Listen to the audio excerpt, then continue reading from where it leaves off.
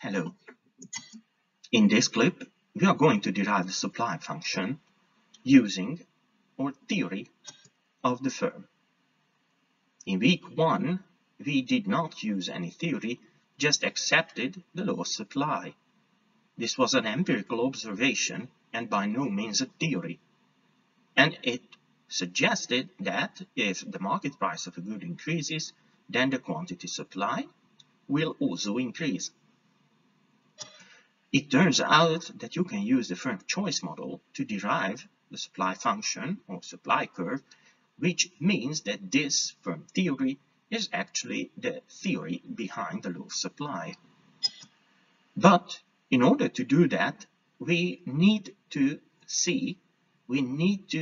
clarify the relationship between the firm's willingness to produce and the market price. We have to do this in the long run and in the short run separately. Because the long run problem is easier, let me start with that. In the long run, we know that all costs are variable costs. The reason is that if the firm wishes to exit the market, the firm needs to get rid not only of its laborers, but also its capital stock. And by capital goods, you can think of equipment and buildings for simplicity. Now, in the long run, selling these will be possible. So, in the long run, the firm can just simply get rid of all of its capital holdings, so there will be no fixed cost to pay. Under such circumstances, we can argue that a rational firm will only produce, that is, stay in the market, if it can make an economic profit. When it makes a loss, that is, negative economic profit, the firm will simply exit the market. In the special situation, when the firm makes zero profit, then it will be indifferent between leaving the market or staying in the market. It is a tradition in microeconomics to assume that when a firm makes zero economic profit, then it will just keep operating in the market. Using these assumptions and this way of thinking, we can now start with a graphical derivation of the supply function in the long run. We use the standard graphic for the firm's choice problem, and we define a marginal cost curve, which is, for simplicity here, is a line. But of course, it does not necessarily have to be a line. It could be any positively sloped monotonic function. We also have an average total cost.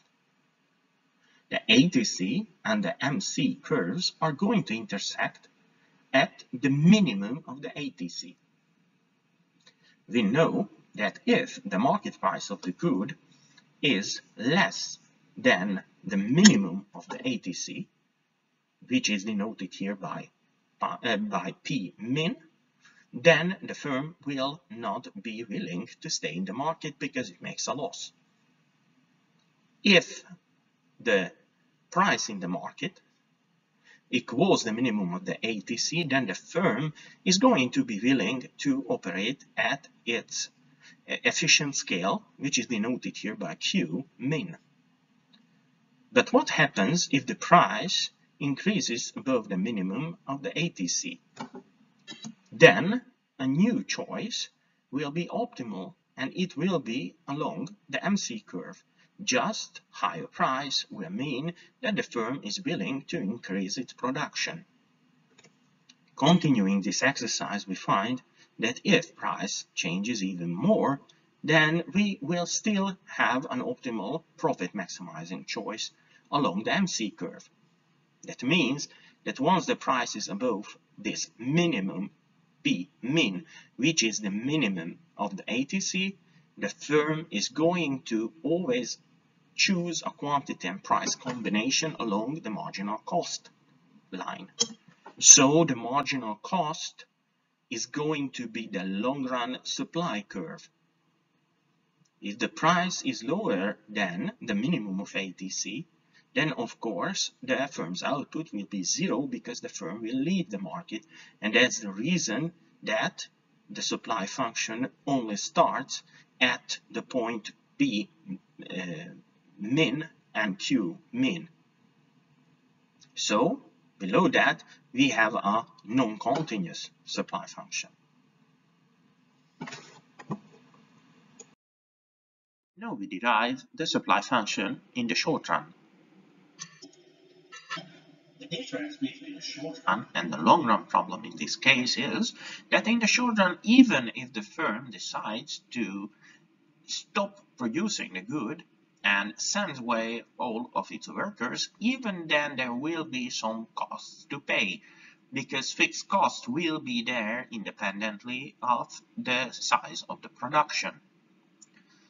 This is because it takes some time to sell the capital goods like equipment and buildings, and meanwhile, that firm still needs to pay a rental price for them.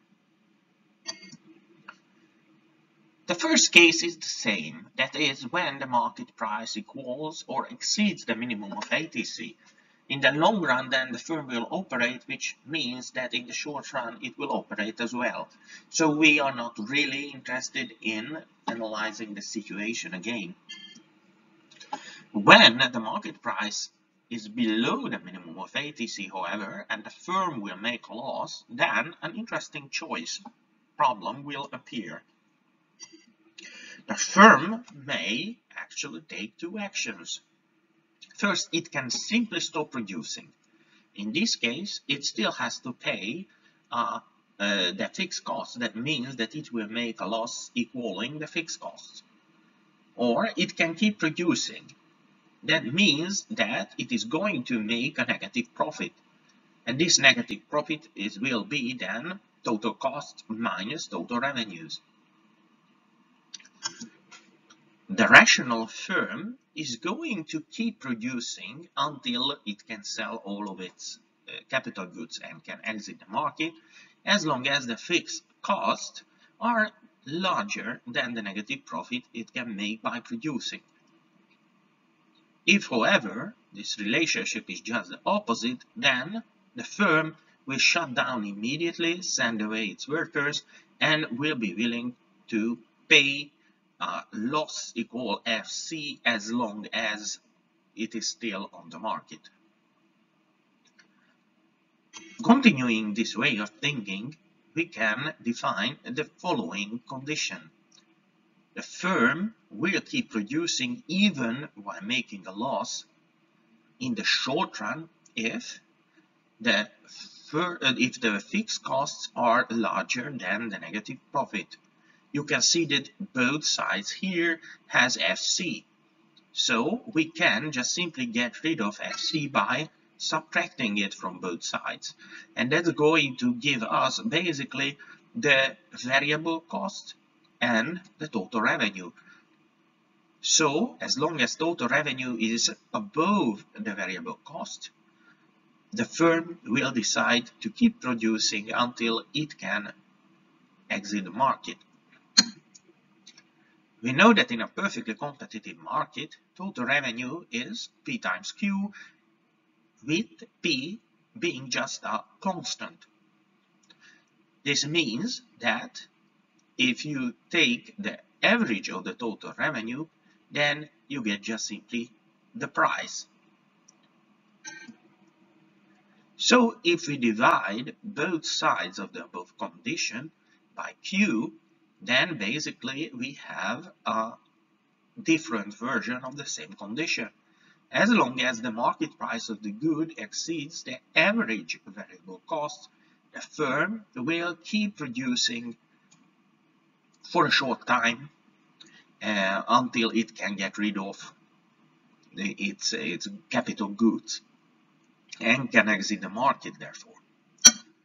So summarizing all findings, if the market price is above ATC, the firm makes economic profit and will just keep producing in the market. That's it.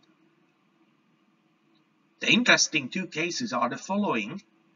When the price is above the average variable cost but below the average total cost. In this case, the firm will in the long run leave the market, but until that point, until the time when it can already sell its capital goods, it will still keep producing. If the price is below the average variable cost, then the firm will immediately stop producing, and this is what we call the shutdown point for the firm. Now we look at the short-run supply curve graphically. We have the same situation as before. A linear positively sloped marginal cost function and a U-shaped ATC function. We already know that the firm will keep producing and remain in the market if the price is above the minimum of ATC. Because we are looking at the short run, we also need the average variable cost function. The average variable cost function is linear because the MC was assumed to be linear, but it does not have to be the case. If we use these linear cost functions, then we can already see that as long as AVC is less than the market price, the firm will choose production along its marginal cost curve. So the short-run supply curve is going to be somewhat longer than the long-run supply curve.